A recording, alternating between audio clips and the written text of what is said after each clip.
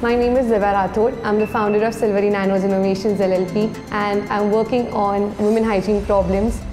I'm a microbiologist and a researchpreneur.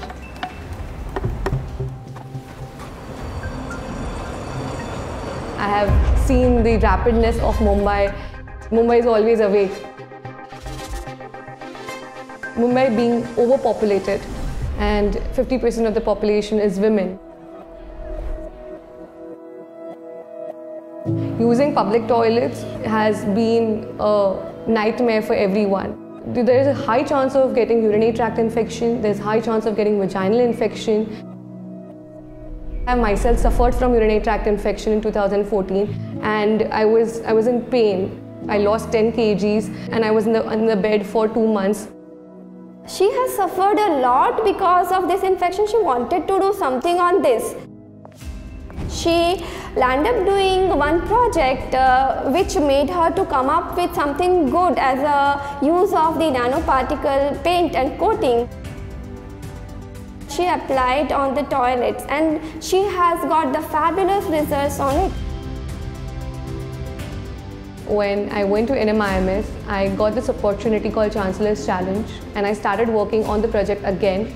We came up with the product in a spray form called Happy Toe. This project which I am working on right. Chancellor Challenge is just the start of the ideation that a student entrepreneur will have. The main journey starts when they get incubated at our center. I was very raw as a scientist because I've never seen an entrepreneurial world. I was just having a product, but now I wanted to step out into the entrepreneurial world. I had the product, but I don't know how to sell. So here comes an opportunity by Youth Collab, which was by UNDP and City Foundation.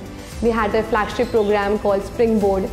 They had 28 modules where we were taught how to pitch to the investors, how to make a company, how to run the company with the proper laws in different countries also. I learned a lot of things. I didn't even know that these SDGs existed. And my solution was a complete fit in the Sustainable Development Goals.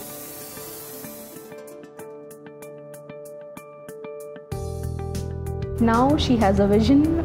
She looks at the solution and the problems in a different way. She has a global perspective to her ideas.